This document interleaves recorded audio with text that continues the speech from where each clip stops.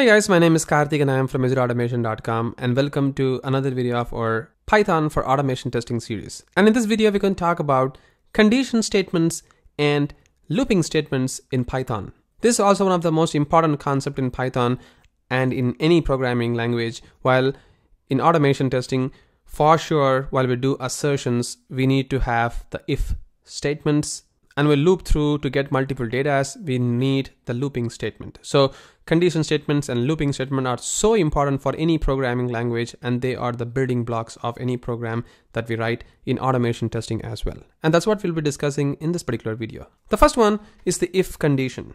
So in any programming language, you might have seen that there is something called as an if condition, where you're gonna write something like if the name on the top, as you can see over there, is equal to Karthik, something like that. If it is, then just print me the value yes.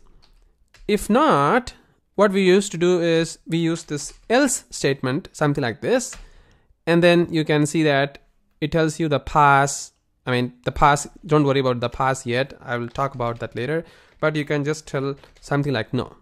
But note that while I write this if condition, I have used a colon and I'm just given an equal to. Let's just try to run this code and see what's really basically happen, and we'll see if there happens any error, how to fix that. If there don't happen any issue, we will see why it has not happened.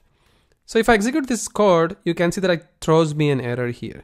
So you can see that I'm actually using an assignment operator, which is single equal to. So in many programming language, there will be something called as double equal, or in some programming language, there is something called as -eq. And in some programming language, there is something called as dot equals to do an equal operation. And similarly, in Python, it is basically double equal to tell you that this is equal or not. And because you're doing a string equal in here, you need to do something like this. All right, so I'm just gonna save this guy. And now if I try to execute this code, you can see that the code is actually working fine. And it tells me that it's yes, meaning it is actually true.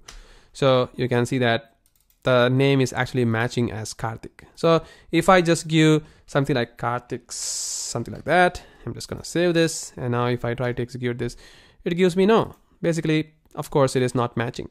So this is how you can do the condition statement, and there is an else statement as well. And any method or any class or any condition that you write, there is nothing called a braces in any other programming languages, something like this. So you don't really have a brace in a Python programming language, something like this. And similarly, you're gonna specify something like this, and then you're gonna write within the braces like that. This is not the syntax of the Python itself. So even if you try to do this and if you try to execute this, you're going to get a lot of errors. It's going to say that invalid syntax. Basically, it is not even a thing in Python. So you don't really have to do that. All you have to do is just a colon, super simple, and that's it. This is the only syntax that is available on the Python programming language. And again, it shortens the code a lot, and it is even very, very easy to understand. In Python, basically, it's all about the indentation as well. So you can see that Visual Studio Code is basically doing it for us. I'm not really doing anything. You can see there are like 4 indentation, 1, 2, 3, 4. There are like 4 spaces for this print statement. So if I just move a bit, something like this, if I hit save, and if I try to execute this code, you can see that it throws me an error message. Let me make this. You can see there is an indentation error. Expected an intended block on the particular code. So basically in Python, you need to maintain the indentation. So for the line of code that we wrote in our earlier videos, we don't really have to worry about indentations because we just wrote as a separate statements. But since if condition really is gonna expect you to have an indentation, something like this, because it's a follow-up statement within an if condition, you have to give the indentation. If not, the code is not going to work, and basically you're going to get an indentation error in Python. Again, if you started programming Python like 7 years or 8 years before, you probably will be using a text editor, and you may not have a very good IDE, something like what you have today, and you might have faced some issues on the indentations and stuff. But right now, the IDEs are super intelligent, and it's going to automatically intend the code lines for you, and you don't really have these silly errors that we are currently getting, like indentations. So you will never even get those kind of error, and you will straight away get the scrolly line on the error saying that particular line of code is not valid. That's it. So this is how you can actually work with the if statement in Python. And there is another statement like else if statement in Python, where you're going to specify one more condition. If not, what about this condition? So for instance, if the salary range, let's assume this is the one. So if the salary, let's say if it is 1000, then print salary as 1000. Else if salary. So you don't really have something like an else if like in any other programming language, but instead in Python there is something called as elif, which is like a statement within a statement like else if statement, where you're going to specify what is the other condition that you're going to specify over here.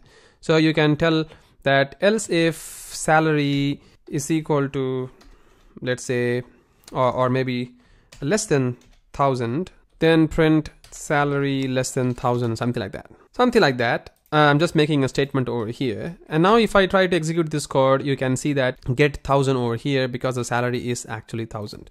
But if your salary, let's say you're going to reduce from 1000 to maybe 900, something like that.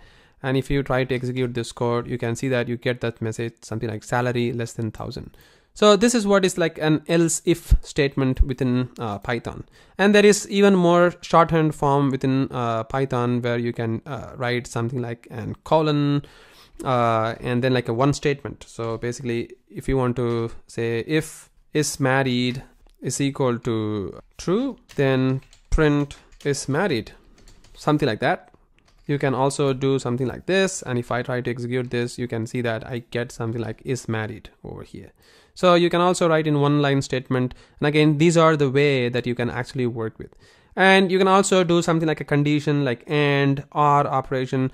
The keyword is like and in that case, something like that. So I mean, you can just keep going into Python, like how you can work with each and every statement. I mean, all those things are pretty much like other programming's resemblance, and this is how you can actually work with the condition statement within Python. The next one is the looping statement. But in order to understand this particular looping statement, we need to actually have what is called as an array, where we can actually set some value and then we can loop the value into it. So we can probably talk about array in our next video, and then we can talk about the looping statement, because that makes even more sense. And then you can see how you can perform a loop operation, not just while loop, but with for loop and for each in Python. Meet you in our next video.